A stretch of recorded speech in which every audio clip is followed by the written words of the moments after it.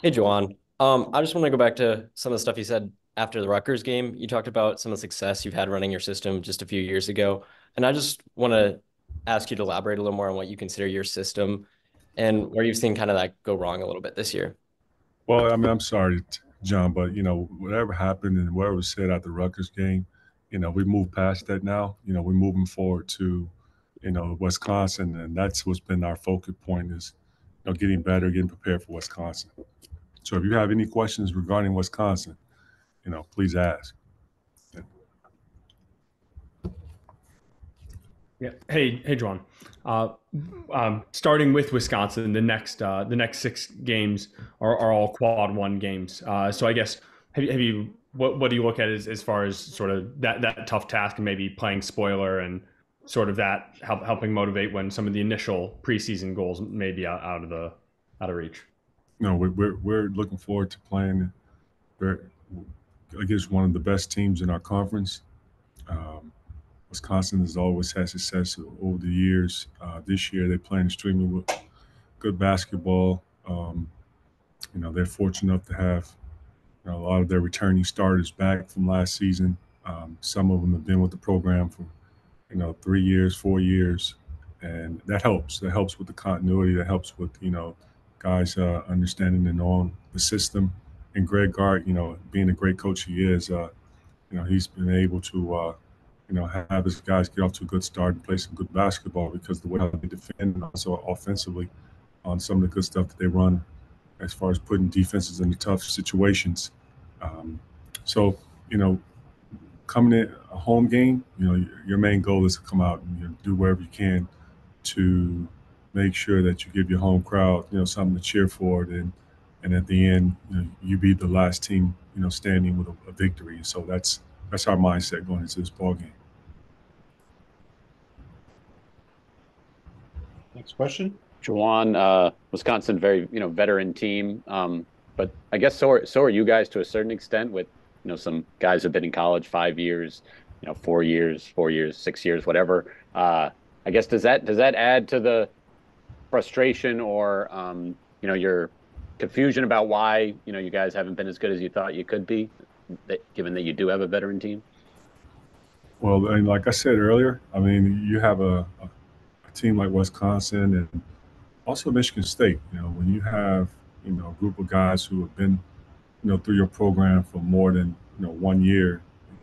For Wisconsin, for example, they have some that have been through their program for 4 years, 3 years, and you have a starting lineup that one, two, three, four of the guys have been playing with each other, for 2 to 3 years, and that's helps a lot, because um, you know each other, you know your roles, you have bought into your roles offensively.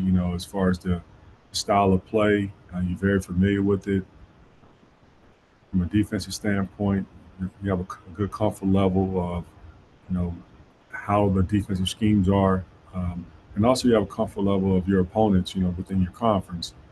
As far as how you prepare for your opponents, and that helps a lot in college basketball. And you look at some of the teams that have had success early on, and then also may have the stability of continuing to have consistent successes because of the teams that are fortunate enough to have guys that stick around and have been with the program for some time. So uh, with with us, yes, you said we have some veteran guys, but you having guys that only been with our program for months, and it takes time to pick up a lot as far as what roles, style of play on both ends of the floor, whether it's offensively or defensively, a different role that you have been playing at your other school. It may be a bigger role now here with Michigan that you may have had a lesser role with your other school. So, that's a lot to take on. But I admire how our guys have been accepting to it. Okay, thanks. I guess how do you get the program to that spot then when if the guys are good at Well, college playing basketball well, they go to is the hard, NBA, right? and like we had what, two guys move on to the NBA, and Right. fortunate for them, they were first round lottery picks. You have another guy who's moved on and transferred to Kansas for whatever personal reason that is. But he was also one of our, top scorers for several years in our program. And then now you have to build a new team. And, in college basketball, it's different from, football where, fortunate enough, those guys end up staying for 3 years. And then, you may have to deal with the portal depending on the strength of numbers. In basketball, it's almost like it's free agency every year. And you see that a lot with a lot of programs where there's a lot of new faces each and every year where you have to keep rebuilding team. And it takes time for you to have a team where, teams hit the ground running right off, but we're not going to let up. We just have to evolve with time, and we will continue to keep grinding and building our team with guys that really enjoy being a part of the Michigan Pro basketball program. Thank you. Juwan, you mentioned after the Rutgers game that the buy-in, you wanted it to come from both directions. Have you seen what you've wanted in practice these last couple of days, or will it take until a game like tomorrow to show that buy-in? Well, we have this day, hasn't just started, just begun. But yesterday we had a really good practice and had a great film session. So we're banking on that we'll have another good day of prep, which I feel confident that we will. And tomorrow it's going to be a really good, tough matchup for us, and get a chance to see as far as what we worked on the last 2 days. The guys are going to be ready to go out and compete from start to finish, because this is a really good team that we're facing, and we're all aware of that. Hey, Juwan, you mentioned earlier this season about the importance of staying positive when you guys are kind of in a rut. Is that becoming more challenging for the players as these losses stack up, or do you feel like guys are still kind of keeping their spirits up? No, guys are still picking their spirits up and still staying positive through, tough, challenging times. Every guy on our team is extremely competitive, prideful, don't like, how, and didn't expect a season as far as where our record is today. But understanding that there is a lot of season to be played, and no one does not have that mindset of giving up or looking forward to the summer or off season or whatever. We're taking it game by game, and with that, knowing that we have opponents to play, and we're going to play for pride as well as that what's seen on that front of that jersey as well as what's on the back of that jersey.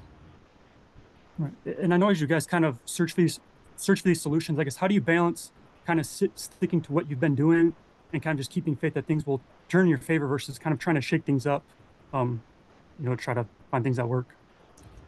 Well, I mean, we're always looking for, ways of how we can improve. And that's why we have, film sessions as well as practice. And every day is being evaluated. Anybody have anything else? I have a quick question. Go ahead. Hi, Coach. Just looking at the Big Ten standings, is that ever important for the team, and how are you guys keeping that optimism? I'm sorry, what's the first part of your question? Talking about Big Ten standings, is that ever like a big discussion within the team? Oh, we discuss everything, and we discuss, what things that revolves the team goals as well as individual goals. Anybody have anything else? All right, Coach, have a wonderful practice. We'll see you tomorrow night at Chrysler. Thank you.